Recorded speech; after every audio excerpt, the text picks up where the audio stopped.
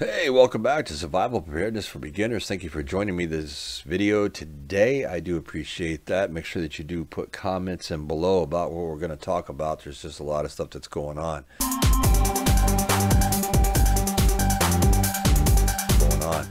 And, you know, are we going to even have a Christmas this year? Will you be able to? Who knows? Everything that you're waiting for is in these containers on these container ships that are setting off to ports in basically California, because virtually every U.S. home contains items that go through these ports in Los Angeles and Long Beach. Okay, the two neighboring ports are basically 2 nautical miles apart from each other, and they're the 2 largest in the country. You know, they're measured by the containers that they can handle and hold, with all Los Angeles holding the top spot because it can unload, it can handle more ships and containers, so it does come in #1 as the largest port in the country. Now, what does this all mean for you? Basically, just about anything that you're going to find in your house and your stores and everything else, with the exception of probably a 20 to 30%, does come through these ports at some given point in time in its history. And that includes anything from your clothes to shoes, furniture, toys, everyday household goods such as your kitchenware, cleaning supplies, and food products. Now, there is also a huge part of these ports, you know, they handle these containers. Now, a lot of these containers are either 2 different sizes. There's a 20-foot size and a 40-foot size. So the 40-foot is the more common type container that is brought into the ports. All right, they are those steel shipping containers that you see on the news or anywhere else that you've seen photos and stuff, and you see them, they stack them up nice and high. Now, the ports are also supposed to be running under President Joe Biden there. He put through a thing where he wanted them to run 24/7. Well, here's the problem. I don't think the president quite thought this one out too well, because there's a huge shortage of truck drivers right now in this country. Now, what does that mean for you? You know, all these truck drivers, if you go by the Minnesota Trucking Association estimates that the country has a shortage of over 60,000 truck drivers due to long time recruitment issues, early retirements from all the old truckers, and with the COVID canceled driving school classes. So if you really would have thought this one out, Mr. President, let me give you a bit of advice. Next time you might want to think about how this stuff is actually moved. You know, they do use trains, then they trucks. That's usually the 2 main ways that these things are transported across our country from the West Coast to the East Coast. It's just a fact. And if you're short that many drivers, and if you're short that much of equipment and time and warehouse workers and places to store these things, how can these ports run 24/7? Actually, folks, they are not running 24/7 if you really go in and do your homework. And these ports are still shutting down between the hours of like 2 to 3 a.m. to about 8 a.m. in the morning, because they don't have any drivers to move all these containers. So it doesn't make sense for them to keep trying to unload these things, because they have no place to put them. Because if you have the shortage, you can't move the goods.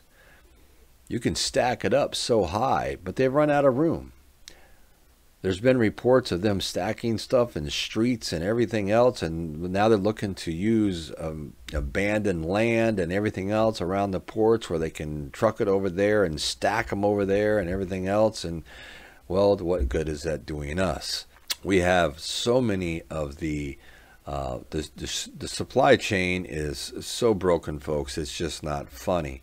And it's not going to come back online fully until, at the earliest, is what they're saying, is 2023. And that is a very long ways away. Aluminum prices is another thing that you really have to pay attention to, because just this year, since January, that has jumped over 40% and almost 9% in just the past month, because you see, everybody is going to want to jump on the bandwagon because we're coming into the holiday season. hunts, no Christmas this year.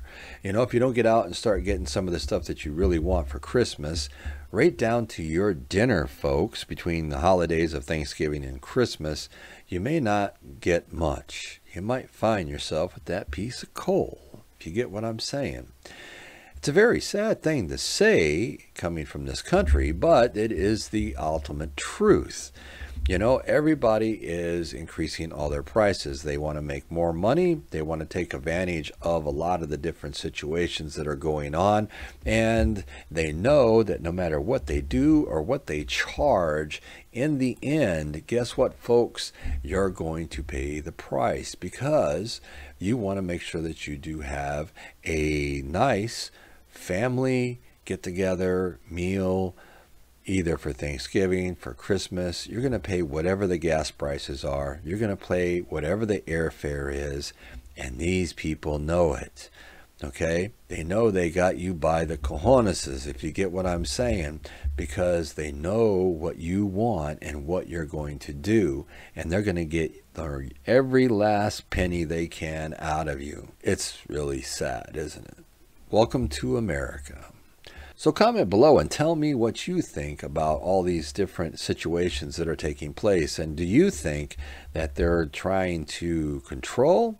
Do you think they're trying to manipulate the whole system and control what we get, what we buy, how much we pay?